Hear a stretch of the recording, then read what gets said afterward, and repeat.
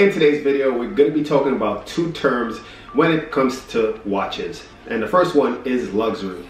Is a watch considered luxury based on the price or not? And the next term is investment. Is a watch really an investment? So in today's video, we're going to be talking about those two things when it comes to watches. So guys, give this video a like, hit that subscribe button, follow me on Instagram, mentorship.ceo, and let's go. So first thing, we're gonna go by the actual definition of luxury. And I'm gonna put it up on the screen so we can read it together. And that is a condition of abundance or great ease and comfort. And as we go down, it says something added to pleasure or comfort, but not absolutely necessary. So by reading this definition, which is in front of me, something added to pleasure or comfort. A watch is something added to pleasure. Yeah, definitely something pleasurable for me. That's a given for most of us, but not necessary. And I think that's the key word we need to take, not necessary. I haven't seen anything so far in this definition where it talks about money, the cost of it. So I think it's something that's not necessary. So when I think about it, I think a watch that's $100 isn't necessary, because you could purchase one for $50, $20. You could purchase a Casio, which is a really nice watch I would actually want to have, for $20. Tells the time and it's more accurate than the mechanical watches, and it's not a necessity. So a watch $100 plus, $500 plus, I would say is a luxury. Now, if I want to go a little bit deeper in this, maybe based on each individual by, let's say, income, or I don't know how much you have, that could really determine whether it's a luxury to you. So let's say I make $100,000 a year and I have a watch that's $5 grand.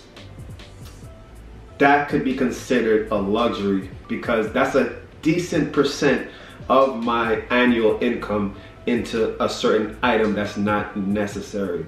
So let's say for someone that's making $50,000 a year to have a $5,000 watch, that's more so a luxury, because you know the ratio from income to how much that watch is worth, it just throws it off. Now, to really make a point of this example, let's say someone makes $5 million a year and owns a $500 watch. That watch wouldn't be considered a luxury watch, and it would be considered a luxury watch for somebody that's making maybe 50 grand a year. So hopefully you guys understand this example. Most of my videos, I kind of just go with the flow. I don't really plan a script too much. So, but that example, I think you guys understood what could be considered a luxury watch. It could vary from person to person, but based on the definition though, it kind of makes it clear where it's something that's not absolutely necessary, and I think I'll go with that one, and not so much of the actual price of the item. So that's what I'm gonna say when it comes to luxury. Now let's talk about investment. In a few videos in the past, I've said watches aren't investments, and I want to take that back a little bit. I'm still saying that it's not really an investment. It's not an investment like stocks or crypto. I'll consider an investment nowadays. And real estate, that's investments. Real estate, stocks, in my opinion, investments. Watches, on the other hand, I would say for the most part are just labeled as collectibles.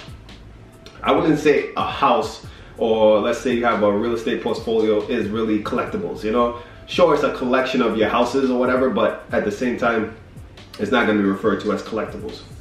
It's really real estate investments. And watches in the past few years have been hyped up enough to where it can be viewed as an investment, because of how these prices have been fluctuating and been so volatile in some months. So it can be viewed as an investment, but a small part of it. Not all watches are investments. It's those unique pieces, those pieces that came out where it's hyped, can be considered maybe an investment. And we can see so far in the past few months that watches aren't really the most reliable investments. In the long, broad scheme of things, for the past, let's say 50 years, sure, you can look at the charts and see that watches have just continually gone up.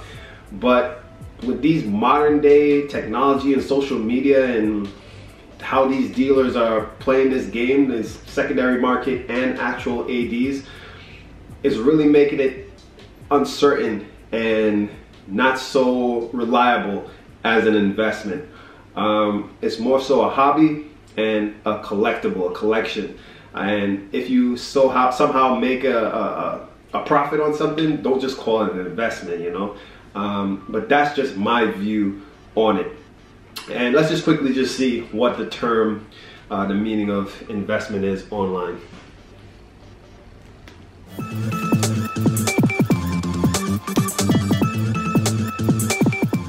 So the definition of investment online, I just Googled it, is the action or process of investing money for profit or material result.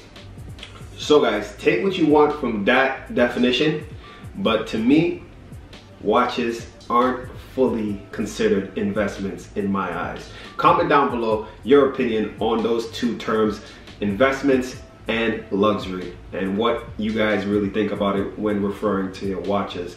So guys, again, hopefully you enjoyed this video. Hit that thumbs up for more videos to come like this, and hit subscribe so you can be notified when I post. Guys, follow me on Instagram, mentorship.ceo, and stay tuned for some more videos.